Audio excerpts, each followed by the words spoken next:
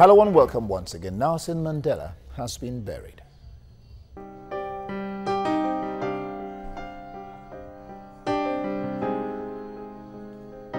Well, our Southern African correspondent President Jacobs explains what this means. Well, I'll leave Jody to explain even all that you're watching before and after the coffin, and then the coffin being lowered into the grave. Well, there is a flame that is burning inside this museum here in Qunu, the Nelson Mandela Museum, and it has always been said that once that flame is extinguished, that will be an indication that Nelson Mandela's body has now been laid to rest in the ground at his homestead here in Qunu.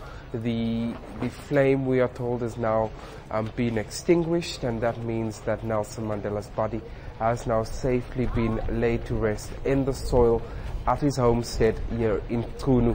So the official part of the ceremony has now come to an end, and it is now a farewell for Utata Nelson Mandela.